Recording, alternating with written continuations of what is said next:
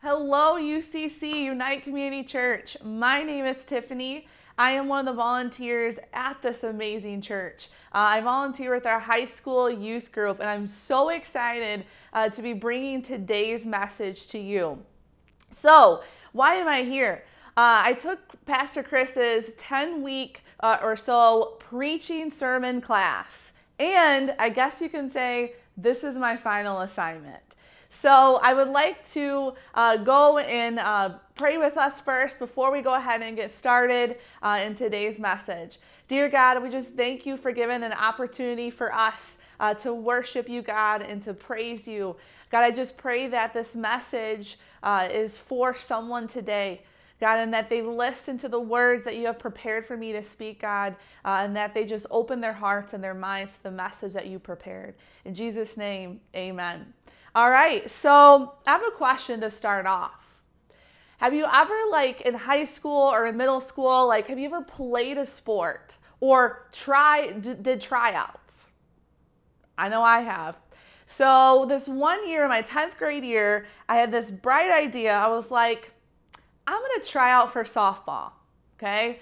Now, mind you, I just said my 10th grade year, I'm going to try out. Usually, when you do a sport, you do it previously, right? You do it while you're little and then you progress into high school. Well, I was like, I'm bored. Might as well try out for softball. So 3 days of conditioning in softball, I was like, this sucks. I was so sore from moving and practicing and throwing the ball and running and doing sprints and just trying out. And I got to the third day and I'm like, I feel so out of place. And I remember thinking to myself, what am I even doing? I am so afraid of the ball that it's going to hit my face. Why even try out for softball, right? I felt so unqualified in the moment. And I'm sure parts in our lives, in our journey with Christ, we probably felt like we were unqualified many times too, right? We felt like we didn't belong, or we felt like we're just not in the right place. And I think we can relate to that story and think, why am I here? Well, if we talk about, we're going to talk about Moses and the story of Moses. But before I get started, I want us to keep in mind that in the midst of our weaknesses, when we feel unqualified, God displays his ability. He displays his ability and his promise. So we're going to jump into the story of Moses in Exodus. And I want to talk a little bit before we get started about Moses. And before we get to the part where God speaks to him in a burning bush, Moses at this time was just attending his flock, doing the same old thing that he does every single day. And this one specific day, one of the sheep gets lost. He goes and finds a sheep on the mountain, and he finds this burning bush. And God is talking to Moses through this burning bush. And God is asking Moses to do an amazing but difficult task. God is asking Moses to confront the Pharaoh, to release the slaves of Israel. They're tired, they're weak, they've been praying to God to release them from slavery. And Moses is scared. And at this point in Exodus chapter 3, verse 11, Moses and God are having a conversation, and I challenge you today during this message, I'm really going to focus on Moses as a character. I'm not really going to talk about or read God's responses back to Moses, but I want you today or sometime this week to go back and read the entire message of Moses, or the entire scripture and passage of Moses, because it is so cool of a story to see how God responds to Moses. So again, Moses is scared. He doesn't want to confront the Pharaoh. It's scary. It's a task that's this is bigger than me. And Moses is coming up with all of these excuses as to why he's not qualified to do it. And in Exodus chapter 3, verse 11, Moses is speaking back to God after God asked him to do this task. But Moses protested to God saying, "Who am I? Who am I to appear before the Pharaoh? Who am I to lead the people of Israel out of Egypt? Like me? Of all the people that you could have chosen to do this scary task, you chose me? Verse 12, it says, and God said, I will be with you. Like we need anything else, right? Like we need any other convincing. God is asking us to do something, he's going to be with us. And God is telling Moses he's going to be with them. And God continues to say, and this will be the sign to you that is who have sent you. When you have brought the people out of Egypt, you will worship the God on this very mountain. Verse 13, but Moses protested again. If I go to the people of Israel and tell them, the God of your ancestors has sent me to you, they will ask me, well, what is his name? Then what should I tell them? Right? Like kind of picture yourself in this moment. Like I'm sure there's times where we're talking to God or we're praying and where God is asking us to do this thing and we're like, not it, not going to do it, not qualified, it's uncomfortable, right? Like all these different feelings of emotions and fears. What are people going to think? What am I going to tell the people? Moses didn't ask like, God, what do you think? Moses asked God, what are other people going to think? As if we should care. And God and Moses continue to have this back and forth conversation. And Moses just keeps making excuses after excuses as to why he shouldn't do it. And God is, if anything, is trying to convince Moses why he should do it. Since when should God ever have to convince us to do something? That doesn't make sense. But as humans, we do it all the time, right? We always push back and say we're not good enough. If you go down to Exodus chapter 4, verse 1, God and Moses are still continuing to have this conversation, and Moses keeps throwing excuses and throwing more reasons as to why. It just keeps on going. Chapter 4, verse 1 says, Moses keeps protesting again. Well, what if they won't believe me or listen to me? What if they say the Lord never appeared to you? So now you're a liar. Like, especially back in those time frames, they believed in false idols and all these different things, which we have false idols and people worshiping things nowadays as well. Like, what? God doesn't exist. He's not real. And he really appeared to you in a burning bush? Like, that is crazy. And Moses is so concerned with the world and what the Pharaoh and what all of the people are going to think. He's missing the point. He's missing the very point of what God is trying to just ask him to do. God has a promise to his people, and he needs someone to be obedient to just fulfill it. And God in this moment chose Moses. What an amazing thing. Your God, the King of Kings, is asking you to do something. But you keep pushing back and saying, no, what if, what if? I can't. And if you keep going, it just keeps going on and on. In chapter 4, verse 10, Moses is talking to God again with more excuses. Moses pleaded with the Lord, oh Lord, I'm not very good with my words. Okay, so it sounds like Moses is somewhat convinced right now, right? Just like a little bit convinced, but just not yet. So since he's like, okay, well, God, I'll see if they'll believe me, but now my problem is me. I can't speak. I have a stuttering problem, right? So it says, oh Lord, I'm not very good with words. I never have been, and I'm definitely not now. Even though you have spoken to me, I get tongue-tied and my words get tangled. So God, I stutter. I can't talk. I can't public speak. I'm not the one. Why me? Right? Like he keeps asking this question of like, I just don't want to do it. I'm afraid, whatever the emotion is, he just keeps making excuses as to why he doesn't want to do it. And I think the very first thing we should lean in on, because we could relate to Moses. And maybe there's something going on right now in your life where you kind of think God is asking you to do something. And you keep being like Moses and being defensive and saying, no, not qualified. But when you feel unqualified, the very first thing I want you to lean in on is that God has a plan. One of my favorite verses in the Bible is Jeremiah 29:11. And it says, "For I know the plans I have for you, says the Lord. They are plans for good and not for disaster, to give you a future and a hope." So God's not going to send you somewhere without being with you. God told Moses he was going with him. God already had this plan planned out for Moses. And there might be something that God is pushing on your heart. He's just asking you to be willing. And we just keep pushing it off. I know my personal story. In 2018, I was so depressed and anxious.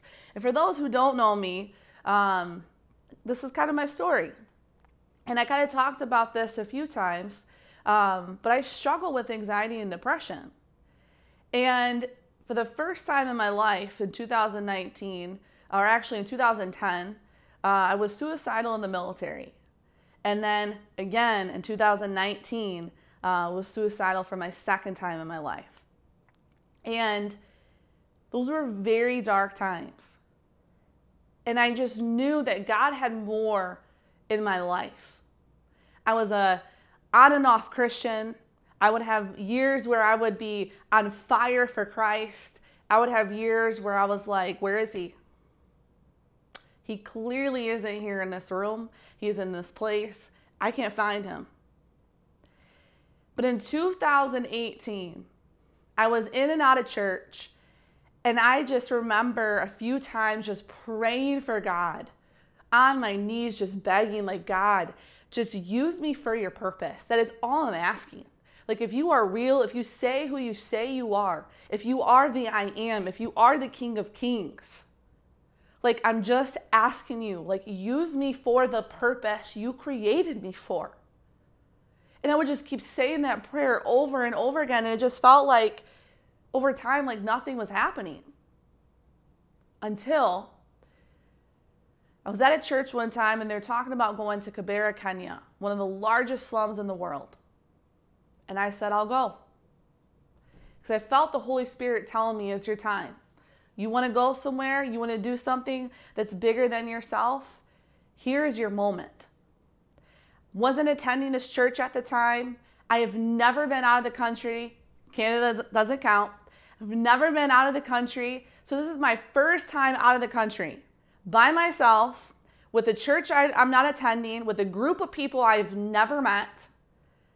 I figured I was in the military, already signed my life away. I mean, what's the second time gonna hurt? And I went. And I know, like, some of you right now are probably thinking, that's too big. That's just not for me. Maybe there's something smaller that God is asking. Maybe he's not asking you to go 1,000 miles away to serve in another country. Maybe he's asking you right here to serve in the church. Or maybe he's asking you to go cut an elderly person's grass. Like, there's so many different little things that you can do to serve. You just have to listen and really just be obedient to God's calling in your life, especially when you ask him. If you come back to the story of Moses, we kind of see that Moses eventually does listen to God's calling in his life. He eventually is like, okay, God, I'm trusting in you. I'm scared. I have a stuttering problem. I don't know what's going to happen. And mind you, the whole stuttering problem, God provided a way. God provided Aaron, Moses' brother, to help speak on behalf of Moses in front of Pharaoh. So even though Moses made an excuse of having a stuttering problem, God said, okay, I still choose you. Even though you keep coming up with excuses, you're still going to do it, and I'm going to provide you someone to speak since you said you can't speak. God provides a way.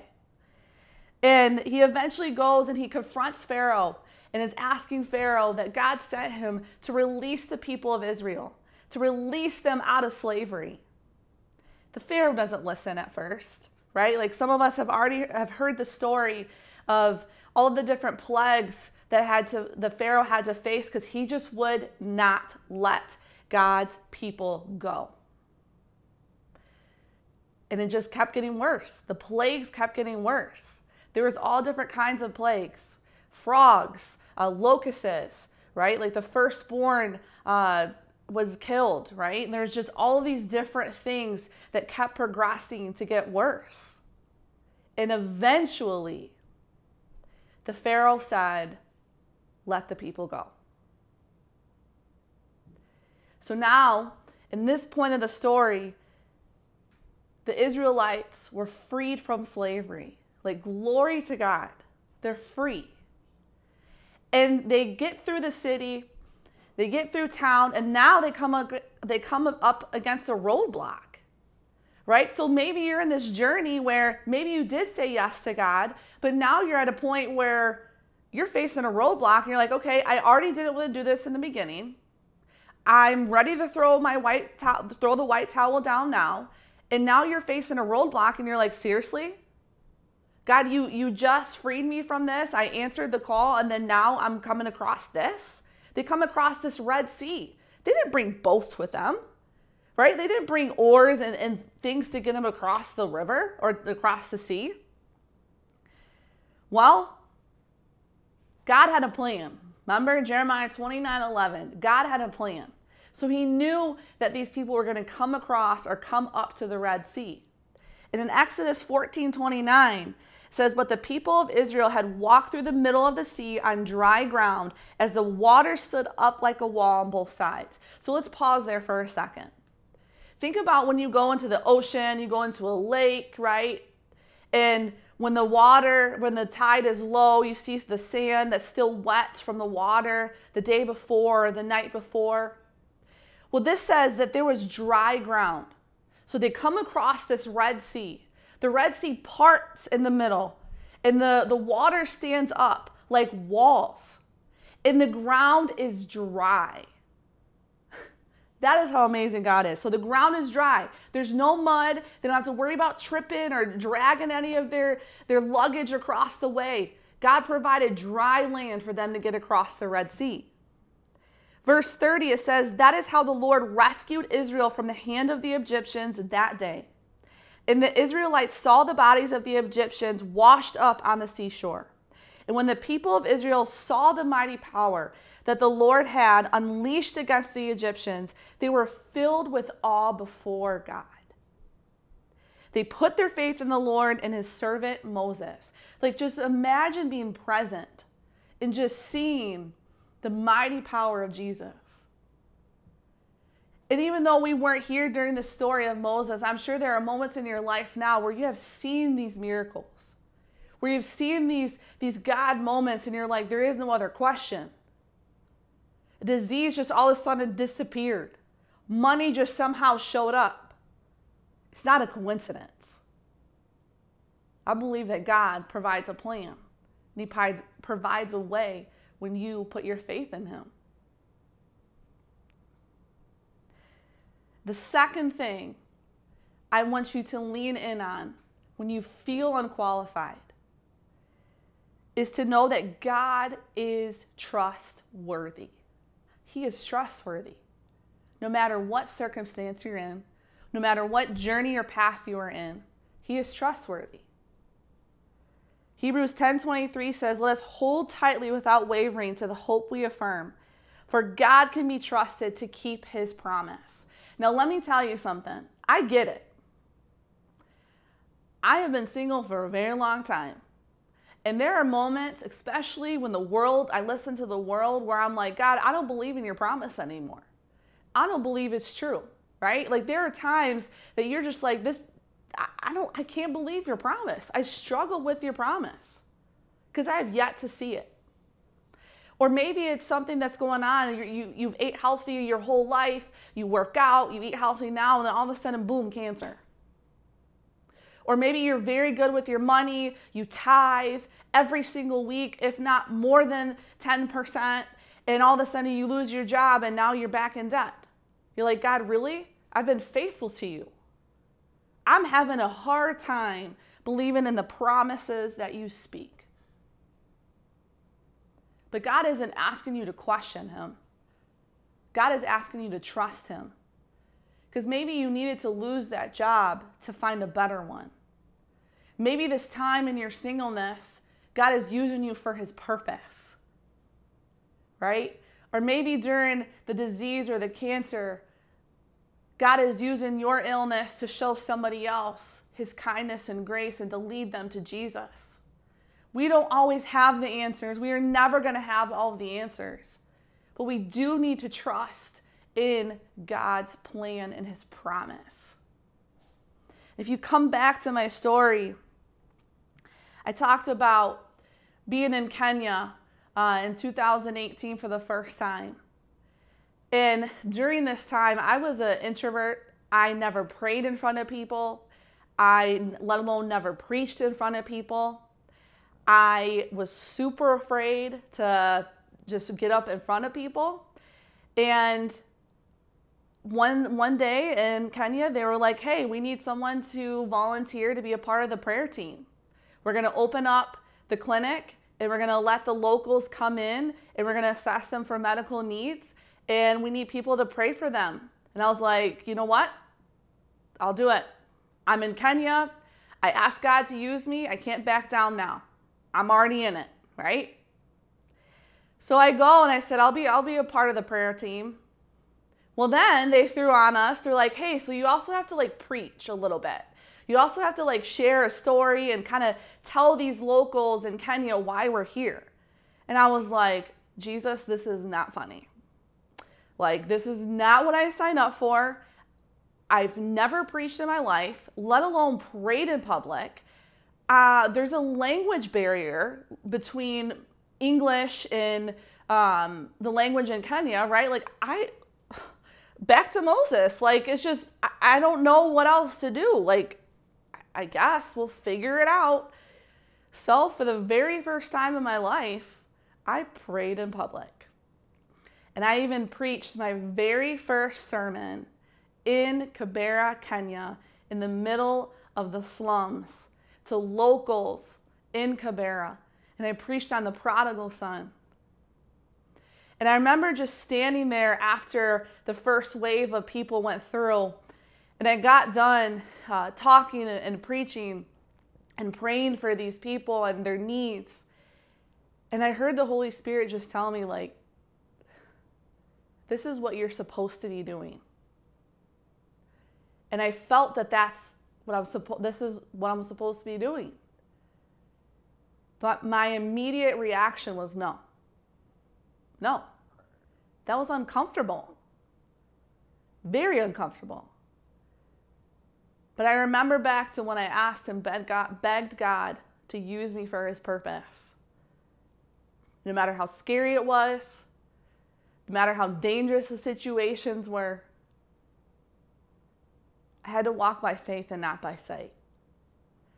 In that very moment, in 2018, when I went thousands of miles away to Kibera, Kenya, and I just said, yes, God, send me. I went through obedience, preached for the first time. And because of that, that is why I'm sitting here today in 2022. You've got to listen. And God's probably asking you right now to do something. Whether it's small, whether it's big, or bigger than yourself. You're like, God, I don't know how. And God is just saying, trust me. I will use you for the very purpose I created you for inside your mother's womb.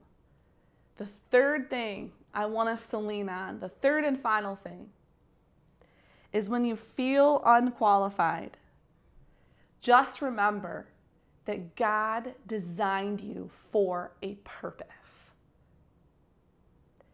Ephesians 2:10 says, "For we are God's handiwork, created in Christ Jesus to do good works, which God prepared in advance for us to do." So just like the story of Moses, God knew that he heard the cry of the Israelites. He heard them begging to get out of slavery. He needed someone to fulfill his promise that he said he was going to do for his people. He sent Moses to face the Pharaoh, to free the slaves. What is God asking of you? What is God asking you to do right now?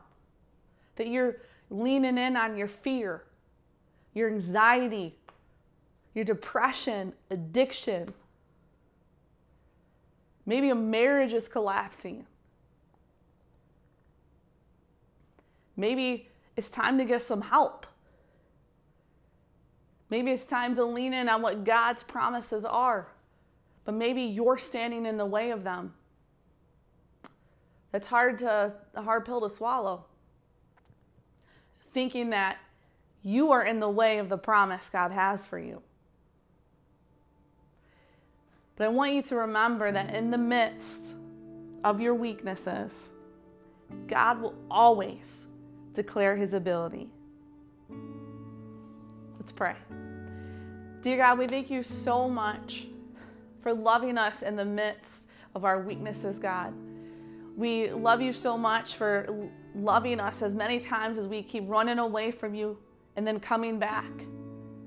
We keep questioning you, God. We keep questioning your ability. We keep questioning whether or not we should trust you. We keep questioning whether you are real, whether you exist, God, whether you're going to get us out of these issues that we are in, let alone the issues we put ourselves in, God. Maybe the same issues you told us not to do, but we chose to do them. God, I am so thankful, and we are just so thankful for the grace and the forgiveness that you consistently pour out onto us, no matter where we are at in our journey, God. There isn't a love better than that. And God, I pray that those that are listening, I pray that if there is something that you are asking of them to do, that they don't wait another moment, another second, God, that they just say, yes, God, send me. Use me, God, for the very purpose you created me for. Don't wait. Because we can trust you. We know you have a plan for us, God. Because in the midst of our weakness, you will always declare the power of your abilities. And God, I pray that if someone doesn't know you, that again, they don't waste another moment, not trying to figure out who you are, but just says, yes, God. I want you in my life. I want you in my heart, God. I believe you died on the cross for my sins. God, I just pray that you continue to lead us.